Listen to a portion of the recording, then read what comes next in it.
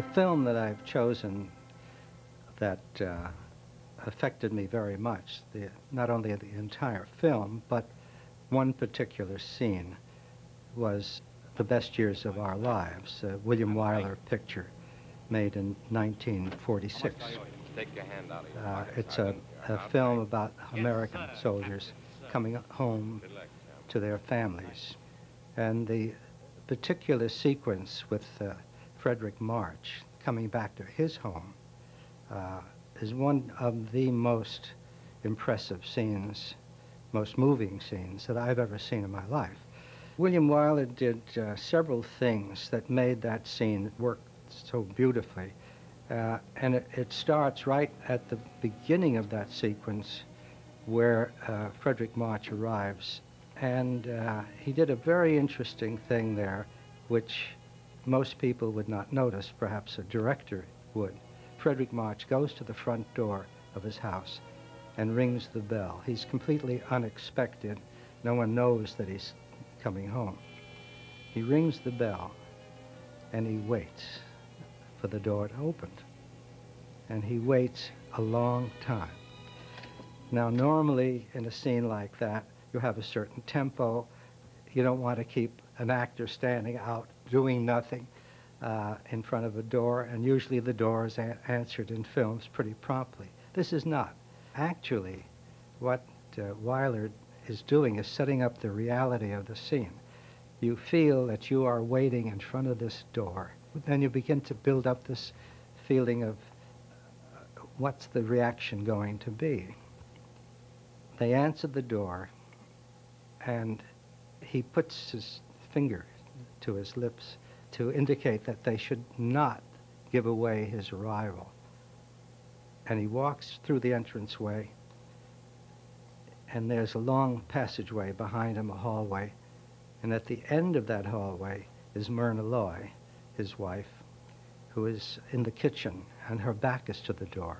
And suddenly you see Myrna Loy feel his presence, and she turns around. And that is a wipeout scene for me. It just killed me, and it still does. Even talking about it, it moves me. The setup of the scene is also very interesting because it's such a balanced composition. You've got the two children on either side of the screen, and March with his back to the camera, and Myrna Loy at the far end of this, like a telescope practically. But they're in the center of the picture. Normally, one would avoid that kind of composition. But I think he was giving us a sense of balance at that point, that things were right in this house. First of all, to do that, you need a wide-angle lens so that you could keep the two children in the shot. And when you have a wide-angle lens, you have much greater depth of focus, which means that the foreground will be in sharp focus and the background will be in sharp focus. In this case, you want to keep your Frederick March figure sharp, who is in the foreground because he is a central character, but you also have to see clearly the reaction of Myrna Loy in the distance. And Wyler did not cut into a close-up or medium shot of her reacting.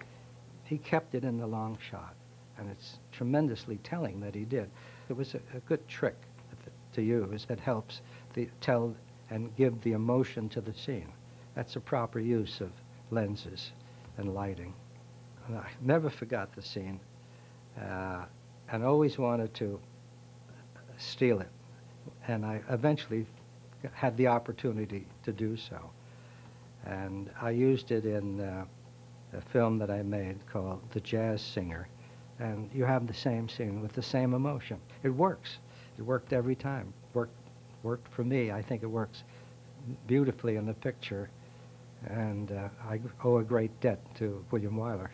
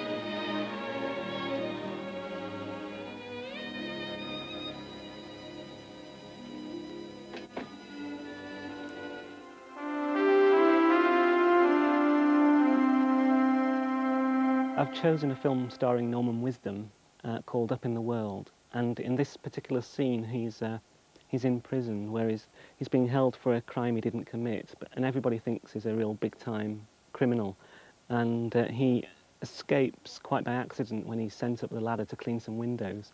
And the following sequence is I think it's a beautifully written piece of comedy full of sight gags, a particular string of 3 sight gags which are very cleverly put together. I think it's the unlikeliness of the coincidences which happen. Norman is up the ladder in a very high wind, and the wind eventually causes him to go swinging over the prison wall. There just happens to be a truck full of straw going past, and he falls into the truck, and then he's a prisoner on the run. He eventually finds an old pigsty and falls with his head into the pig's feed bowl, which is kind of colander type thing. And while he's trying to avoid being seen by the soldiers, he stumbles across a ladder, and he just happens to finish up with a piece of this ladder in his hands, which is just the shape of a machine gun. And then he trips again and falls with his head in a bush and comes out with these branches stuck to his hat. And the next thing we know, he looks exactly like one of the soldiers. And in terms of the gags, I would very much liken them to Tex Avery or any of the the classic cartoons of the 30s and 40s. It's a bit like in Tom and Jerry, where one of them puts a rubber glove on his head and he's suddenly a chicken. Or, it's the fact that you can dress as something and suddenly everybody in that world is stupid enough to believe that that's what you are. Stout fella, here first, eh? This'll get you promotion. It's like that Ealing comedy kind of world where it's 1950s Britain. All the edges are slightly taken off, and they're usually full of snobs and very stuck-up, pretentious people.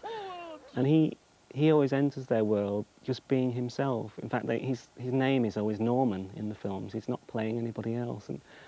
And he always somehow brings them round to a more kind of sense of real human values just by his stupidity. He's a very visual comedian, a clown, really. And there weren't many comedians that made that transfer into films very successfully, because I suppose they were very much word-based, and he's completely visual.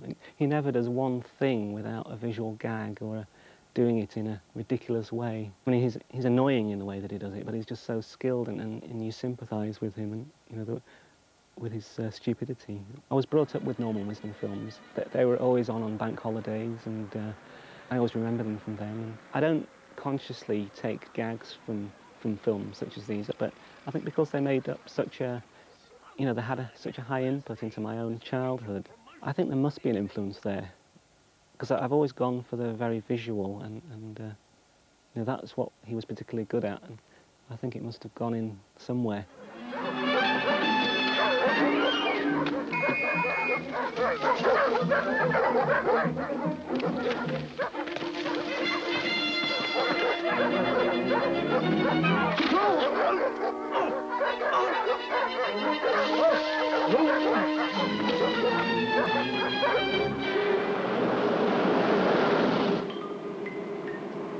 You're right, sir. He is making for Vanderbilt. Yes.